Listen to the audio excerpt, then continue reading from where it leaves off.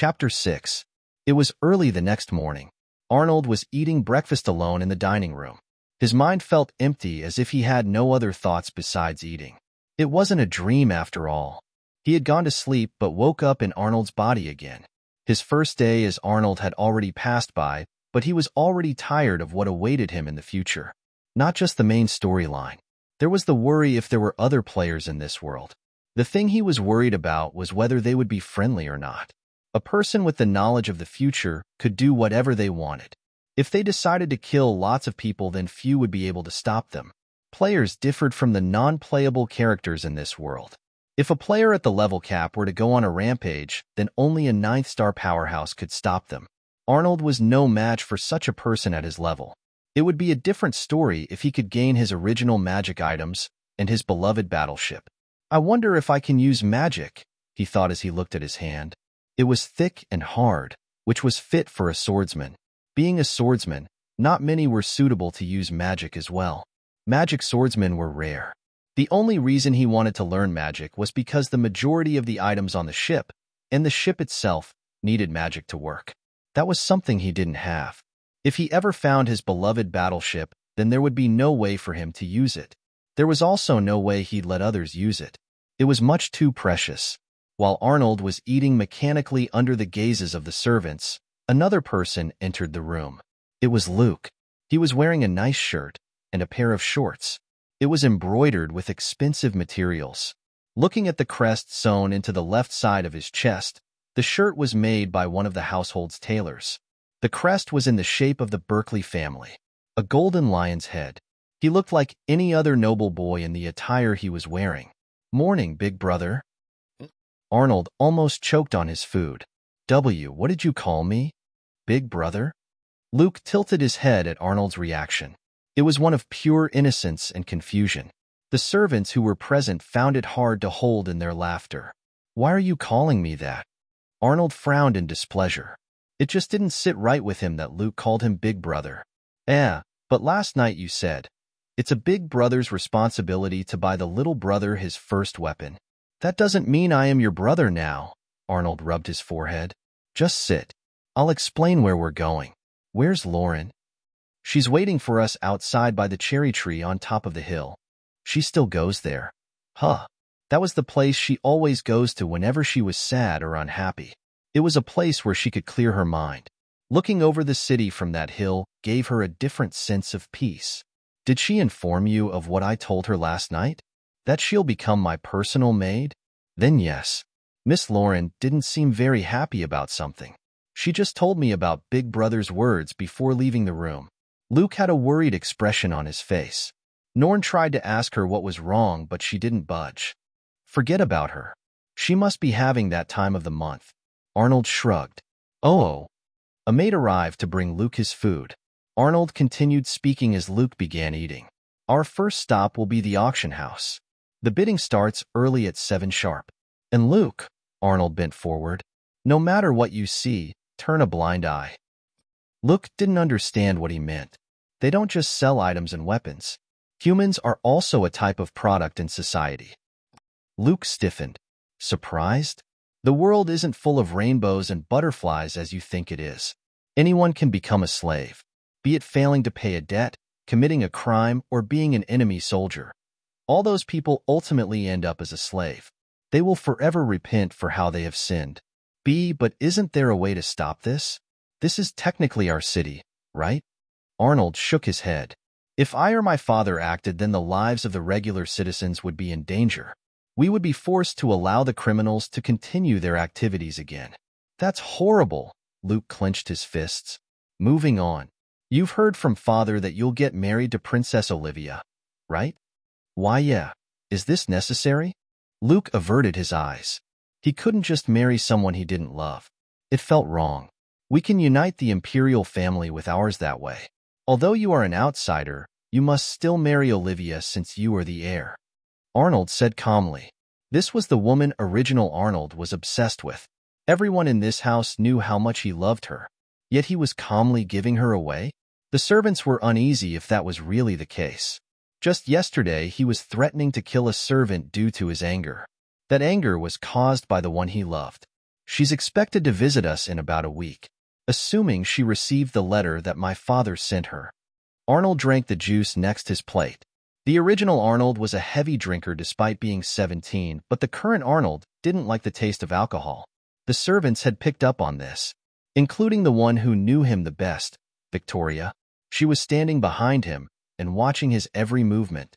I heard that Big Brother loves Her Highness. Is this really okay? Even if it will benefit Mr. Marcus, Luke was still uncertain if it was a good idea to continue with this situation. Luke. Arnold put down his cutlery and looked at Luke. I do indeed love her, even to this day. However, this is something I must bury deep within the depths of my soul. For the greater good. He leaned back in his chair and picked his teeth with a toothpick. As I am now, I'm not worthy of her being my wife. Only the heir of the Berkeley family is worthy. What can I do? Sure, I can indulge myself with every woman in this empire I can find. But to me, she remains a special page in my memory book. Unless I can become someone worthy of a woman of her caliber, I must stand down. Everyone present in the room looked at him in silence. One or two looked at Arnold with hearts in their eyes. Others were just shocked. They thought Arnold only loved Olivia for her beauty and body. They were wrong. He was like the definition of what a man in love should be. He's so bold. And look at me, I can't even confess to Norn about how I feel. He thought that maybe it was because Arnold was more mature. So try your best to make her fall for you. Guys like me are probably not her type. Liam chuckled at the thought of the licking dog Arnold was. You better treat her right, otherwise I'll beat you up. Haha, Luke laughed nervously. He's joking, right? He looked at the servants in the living room. They seemed to know what he was thinking of and shook their heads. I'm toast. Has everything been prepared? Victoria looked at Lauren, who was walking next to her. She had gone to fetch Lauren since it was time for them to go. Unlike Lauren, Victoria wasn't wearing her uniform. She was wearing casual clothes. It was a white sundress and a white hat. It blended perfectly with her brown hair and physique. Yes, Lady Victoria. Lauren nodded seriously. You remembered to contact the auction house beforehand to inform them of AL's arrival, right? I have. Have you checked that the coachmen and escorts are legitimate? Yes. Only then did Victoria smile. Good. Don't screw anything up.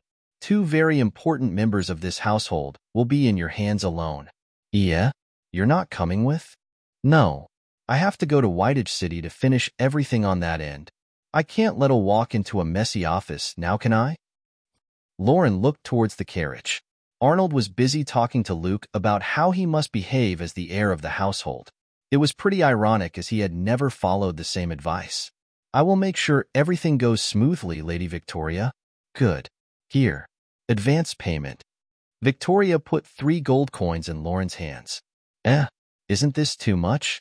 It was literally 3 times more than what she received monthly. This is your salary from now on. Since I am in charge of AL's finances, he told me I can increase your salary. Victoria walked past Lauren. Remember, if I hear you messed up, then punishment awaits. This will impact how the Lord views me as well. I cannot let my juniors make mistakes. With that, she left after climbing on another carriage that headed in a different direction. Lauren looked at the money in her hands. It was an amount she hadn't received before. My position didn't change. I'm still serving the heir, so why was I given a raise? She walked over to Arnold and Luke while thinking that. Miss Lauren, we're just about to leave. Are you ready? Luke asked when she approached them. Yes, she answered while looking at Arnold. The latter seemed oblivious to this and was busy looking into a mirror. Typical perfectionist. Not a speck of dust must be on his suit. The 3 of them boarded the carriage a moment later. As it was etiquette, Lauren was the last to enter. She closed the door and the curtains. After sitting down, she silently observed the 2. They looked like the ordinary duo of younger and older brother. Arnold was the smart, reliable older brother while Luke was the naive, kid brother. Miss Lauren, are you okay? Luke spoke to her while she was absorbed in her thoughts. HM? Yes. I am fine, young Master Luke. His face was right in front of her. There was worry evident on his face. I heard that you couldn't sleep last night. Was something bothering you? Luke had heard from the night shift maids that Lauren was up all night. She was apparently in the library. When they found her, she was asleep with her head on top of a magic book. She must have only slept for an hour before she had to get up again to prepare for their departure. Why is he sticking his nose in my business? No, nothing is bothering me, young master, Lauren answered appropriately. Oh, remember to get lots of sleep. Miss Claudia says that you won't grow that way. Who's Claudia? Arnold asked. Oh, that's Norn's mother. Since I'm living with them, I refer to her as Miss. Speaking of that little demon with auburn hair, where is she? Arnold was still pissed about what she did. She left this morning. She heard that her mother and sister came to do some shopping in the city, so she headed to where her mother was. Is that so? Arnold stroked his chin. Why not invite them for dinner at our manor? And no thank you. I'm sure they aren't used to noble customs. Luke answered. It was already hard enough for him and Norn to maintain their manners at the table last night. Norn's mother wasn't of noble birth and hadn't come into contact with any nobles her entire life, so she had no idea how everything worked. I see. Well, then tell them my father said that they are welcome any time. Arnold leaned out of the window. Lauren silently looked at him. What's he thinking about?